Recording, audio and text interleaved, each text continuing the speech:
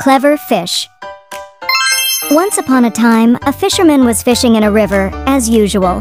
He threw his net into the river and just sat there waiting for the fish to get trapped so that he could sell the fish in the market and get some good money from it.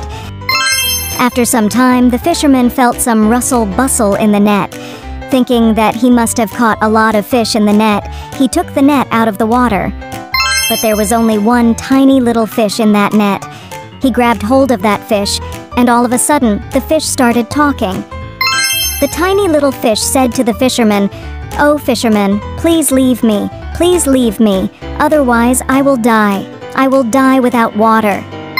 But the fisherman did not give any attention to the request of the fish. The tiny little fish again said to the fisherman, "Oh, fisherman, I will tell you something which is of your help.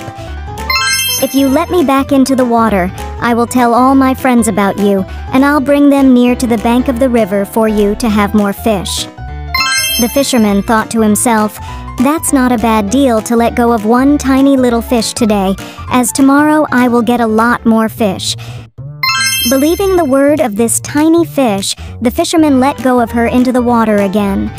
The tiny little fish was happy and never came back near the riverbank.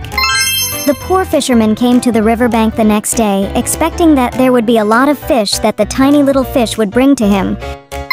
But that tiny little fish was clever enough to save her own life and that of her friends, as she asked them not to go near the riverbank. Moral of the story: it is important to act wisely when anticipating a problem. The end.